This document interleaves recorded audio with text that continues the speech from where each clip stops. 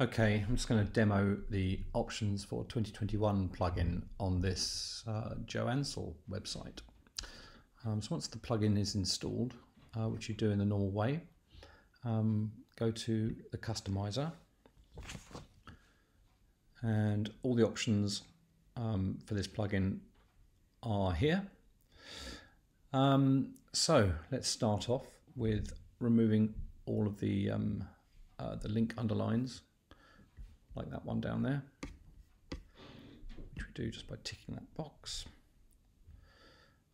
Just going to increase the maximum width of the site there, and just going to decrease this one slightly to change the width. Okay, now let's have a look at some header options. Header padding top. Let's reduce the header padding top. It should be okay. And the header padding bottom, let's just reduce that as well.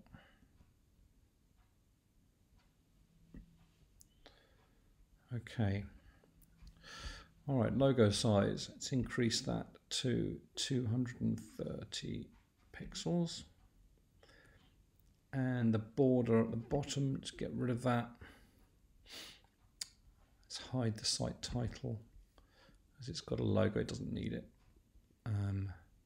We'll hide the site description even. Yeah, there you go. Okay, Nav Options. Let's align that nav to the center. And the link color, let's change that to gray. Okay, let's have a look at some content options now. Right, let's have a look at a page title.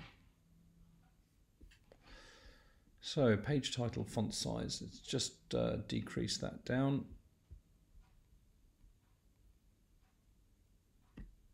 And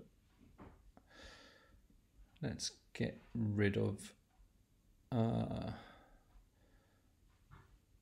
border at the bottom and the site margin as well. We don't need that. Okay, now for some footer options.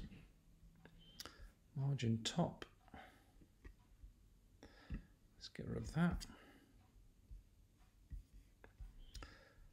And the footer border top, let's get rid of that. Now the footer link color, I'll make that matching grey. And we'll hide the site name. And we're just going to pop some text into where it says proudly powered by WordPress. That's better. Right, now last few things are the colors. So in colors and dark mode, we just change the background color to black. That actually prevents the dark mode from working, but we don't need it on this site anyway. And the primary link color, we're going to set that to be the same as the menu and whatnot. And that's done. So that just shows you how easy it is to change the settings on options for 2021 when using the new 2021 theme.